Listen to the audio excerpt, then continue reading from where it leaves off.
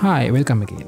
In this video, I'm going to show you how to install asset from the marketplace into UE5. As of right now, there is no direct way to install marketplace asset into the UE5 directly, but it's not that hard. So let's get started. First, try to close your UE5 project. It's not required, but you can do that.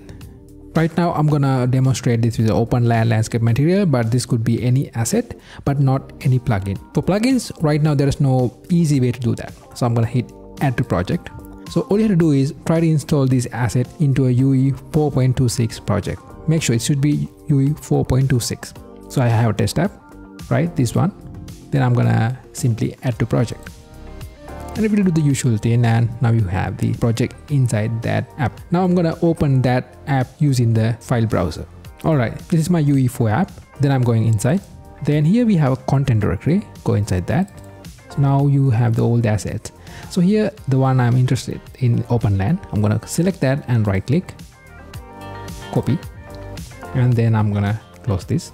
Then I'm gonna go to my UE5 app. So right now it's on the same directory, but it could be anywhere in your file system. And here again we have a content directory. Then simply paste the copied folder.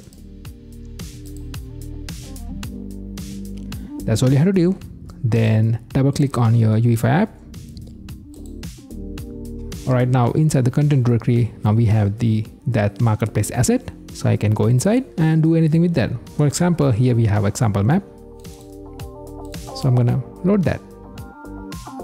Alright, see you soon with something interesting. Bye.